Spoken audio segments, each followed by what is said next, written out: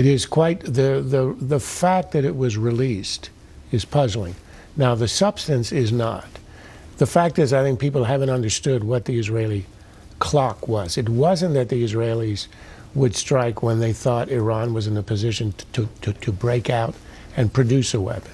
It is earlier. It's a different clock. It's when the Israelis would calculate that Iran had so hardened its defenses and have put so much equipment inside, let's say, the Qum facility, which is under a mountain, such that Israel or anybody would never be able to attack it, and thus Iran would have a free ride. And that is the moment that the Israelis believe is approaching.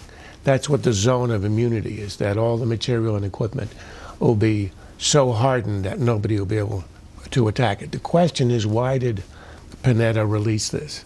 Was it a mistake? Was it a slip? You know, as you said, he made a release yesterday about what we're going to do in Afghanistan, which looked as if it was a mistake. It was supposed to be announced in May. But if it's a deliberate leak, then why did he do this? Is he warning Iran to prepare its air defenses and shoot down Israelis? He's quite specific about the months. Is it a warning against Israel? Don't do this because we're going to announce it, warn people about it in advance. Is it a bluff against Iran? You better think about this and come and negotiate.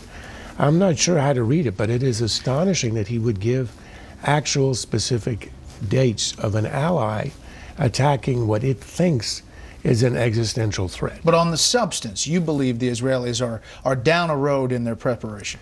The Israelis are worried that there'll be a point soon at which there'll be no time in the future at which it could decide to attack and have success. And when that moment approaches, Israel, I think, and any government in Israel, would attack as it cannot live with an Iranian nuclear weapon.